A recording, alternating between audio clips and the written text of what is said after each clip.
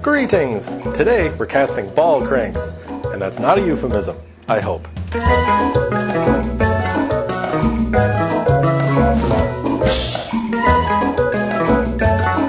So, here we go. These are two ball cranks. These are the last, oh no, parts falling. These are the last parts in the first book of the Metalworking Shop from Scrap series by David Gingery / Gingery. It's at the end of the Charcoal Foundry book. There they are. And these are in preparation of the lathe project. They're going to use a lot of these cranks. So we're going to start by casting them. And there's something weird about these. You notice they're 3D and kind of roundy looking. Many of the other projects, they have a clear parting line. So the item is rammed up in one of the flats, the top or the bottom. Or they're two parts that lock together. These are neither of those. These are kind of lumpy, three-dimensional. And how are you going to do it? Obviously, the parting line is the dead center, but how do you ram that up? Well, I'm going to show you. You have to do something called coping down? I don't know. Something. I'll just show you. We'll figure out what it's called later. So I drew this square, rectangle, whatever. I know shapes. So I drew this rectangle. That's the inner size of my smallest flask. And what we're going to have to do here is build up a surface. Doesn't have to be quite so lumpy and gross. It doesn't really matter because you're not going to use this part of it. And we're going to embed these in this surface. Kind of build it up to the parting line there. Make sure everything is within the shape. Now, I've never done this technique before, but this is the project that the book series teaches you how to do it. So here we are, learning how to do it. I'm going to stick this one down in there. Oh no, we're losing structural integrity of the sand. Here, I got an idea. There, we'll separate them.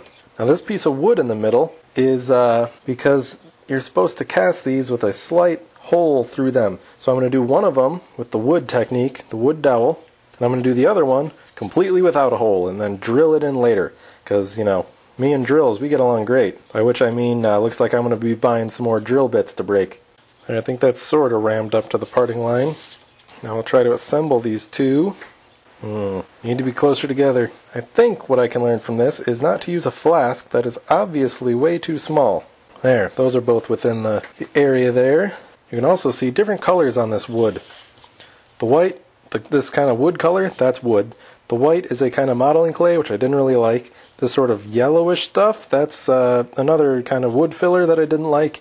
And this dark stuff is called Super Sculpey. Still don't know what I want to use. I think the Super Sculpey out of all of them worked the best. But, you know, your mileage may vary. Alright, I'm going to trim the edges just a wee bit. And from here we pull out this parting powder.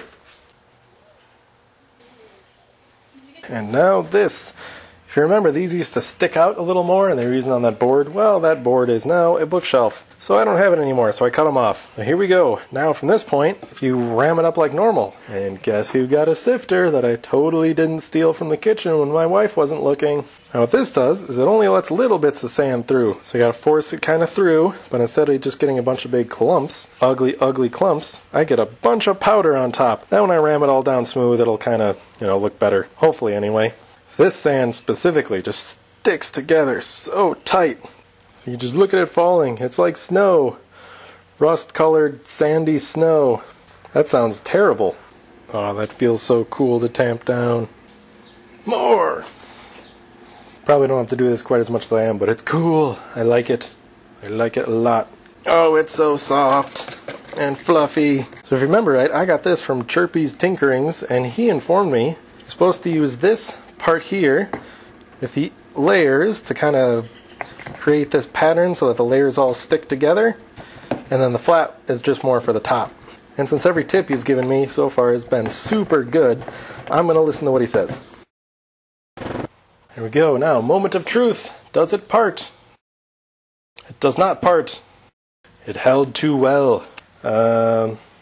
Excavation time? There we go. There's a crack forming right along the parting line. Excellent. I don't know if you can see that, but that actually worked. Ha! Don't sound so surprised. Come on. Oh! I mean, of course it worked. Obviously, right? There, you can still see the baby powder. So these fit in here, and now we have a surface to put this on and ram that up. But I'm going to clean it up just a wee bit first. Okay, I am sufficiently happy with that. Quite happy. That actually worked. I can't believe it. If it's not breaking the charade too much, I did not think that was going to work. Okay, now I need somewhere for the stuff to flow in. There? Does that look good? Way too close to the wall for my comfort, but who cares about my comfort? I'll just sink that in, why not? Now, I'm not going to do an outgate. A lot of the patterns in the book do not have any outgate. And I hear Petrobond vents really well, so we'll just go with that. Back to the sifter. Sifter is my friend. I'm not going to smooth the top of this. I'm going to build myself a pouring basin to prevent all this from happening again. And because sandcastles are fun, but mostly protecting my equipment. Yeah, we'll go with that. Alright, there. That's not bad. And now the test.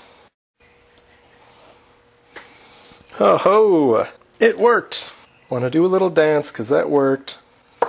Alright, pull this out. Clean up around that hole. I know, sand is dripping off my knife. Man, that's hard to do when you're full of caffeine. My fingers are shaking. Also excitement, but I would be a lie to say I'm this excited that I can't hold my hand still. I am, however, this caffeinated.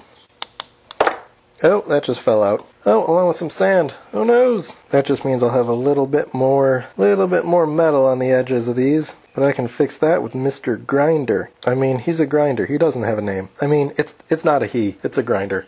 And since I'm all about woodworking sacrilege, today I'm going to cut my gates with this very nice, sharp chisel I have. Sacrilege because using it on sand will probably ruin the edge. This is one of my pattern-making chisels. Because I make some of the patterns in wood. I didn't use this particular chisel in this pattern, but I will in a pattern you will be seeing very soon. Soon and unrelated to this lathe project. And just to be careful, I'm going to feed another one over there.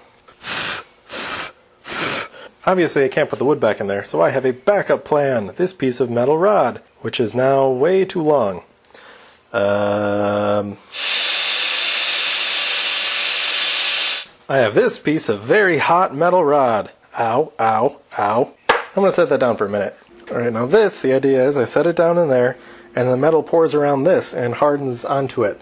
However, the book suggests charcoal, rubbing some charcoal on it, so there's a graphite coating, and that'll allow it to release a little more easily. There. That's either sufficiently carboned up or it's never coming out. Ta-da! And that's how a core works, sort of. There'll be a lot more on cores later when I need to do more on cores. As for now, let's set this back on there. Ta-da! And fire up the grill. I mean burner, whatever. I'm hungry. We joined the melt already in progress. Using aluminum for this. The book calls for zinc, but my aluminum bucket, as you see, still has a whole bunch of scrap cast aluminum in it. So we're going to melt that, pour these, pour it into there. Plus, I'm not 100% sure if this is going to work, so I'm going to use the aluminum surplus instead of the little zinc that I have, so I don't waste any. Alright, here we are. It's all melted. There's some dross on the top, and I'm doing a mistake already. Look at that. I'm removing the dross before I put in the flux.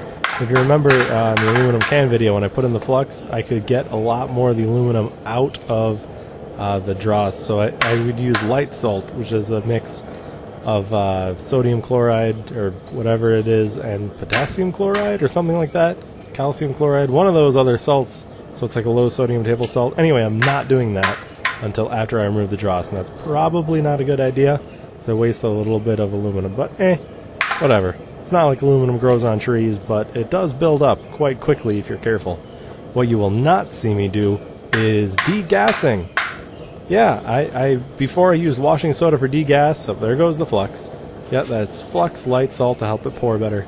But I saw a video by a channel named Lucky Gen something or another. Anyway, I'll find a link, and I'll put the link in the description. And he went through a very, very nice, complete, convincing process that showed washing soda as a degasser does not work. In fact, it's harmful. So that's why I'm not doing it. And just watch that video after this one, and you'll see exactly why. He does a much better job of explaining. He pulls out a textbook and everything. Like, wow. All right, the pour went okay. I'm pouring some extra ingots. I use this as an opportunity to melt more of my scrap so I can make some more ingots. And they sure are purty. Look at that. They're bubbling. And this crucible tong is working just fantastic. I'm still loving it.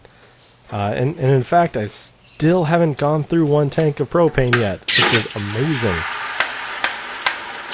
Love that sound.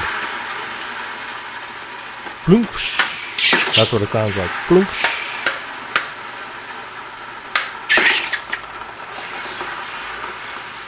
Just a million more of these and I could build a house. And here it is! I'll spare you the details of removing all of it with my excavating trowel. But we are going to open it up and at least see what they look like for now. Here we go. It's like opening a present. Oh, look at that. Look at that. Oh, yes. Oh, yes. Look at that. Have you ever seen anything that beautiful? Probably. I mean, I saw my wife and kids today. They're pretty awesome. But still, they're not made out of aluminum. Seriously, in the casting community, I really want these trowels to catch on. They're not paid sponsors. You know what, I'll just break it off. I'll sort that out later. Cool. Look at that. They totally turned out. I can't believe that worked. But I totally didn't think that was going to work the first try. And it worked. Boom. Cleaned up with the grinder. Now the next question is, can I get that shaft out? Perhaps bigger hammer. Yeah, it's coming.